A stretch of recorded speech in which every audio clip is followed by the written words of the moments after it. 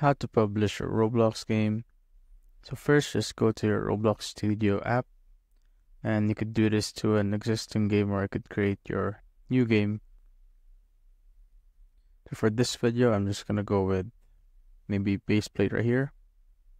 Just simply click on it. And once you're here, what you need to do is just simply click on the file option on the top left corner. Then click on game settings. Then this will pop up, and what you need to do is first save to Roblox. So just simply click on the button right there. So I'm just gonna quickly save it right here. I'm just gonna change the name. Let's say test.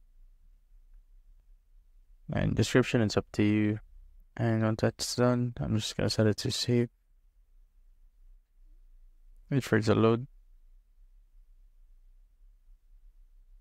Now once it's all loaded up, just simply click on the file menu right here again, then go to game settings again, and now you will see a lot of options compared to earlier. Just simply go to permissions right here and make sure that playability is set to public, then click on save.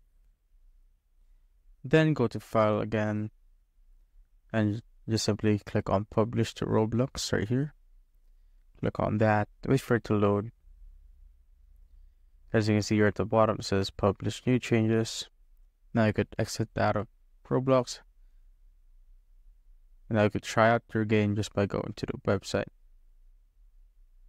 So now we're here on the Roblox website. So I'm just gonna go to create right here.